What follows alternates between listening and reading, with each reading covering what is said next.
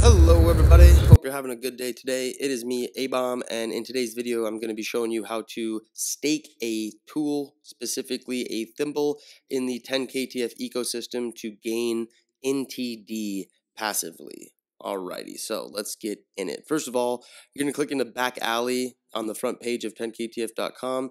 In there, you will see the opportunity to connect your wallet. After connecting your wallet, you're going to have two options pop up. You're going to have check rewards, which will show you the amount of NTD you've accumulated from staking tools and or a snapshot that was taken of January of 2022. But you'll also see stake tools, which that's what we're doing today. So click on stake tools. Once you do so, you'll see a brief intro on what it means to stake a tool, as well as the multipliers for each tool.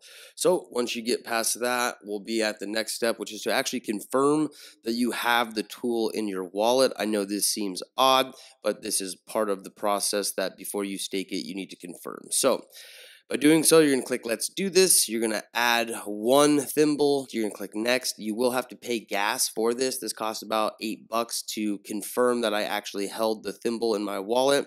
Took a little while.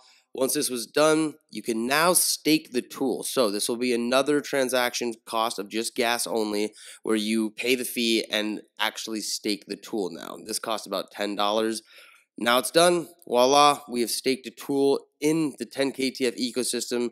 So now people can go and utilize that to craft and do whatever they want, and we'll be passively making NTD tokens as they use it. That's it for the video, guys. I really appreciate you stopping by. Thank you for taking the time. I hope it helped, and we'll see you next time.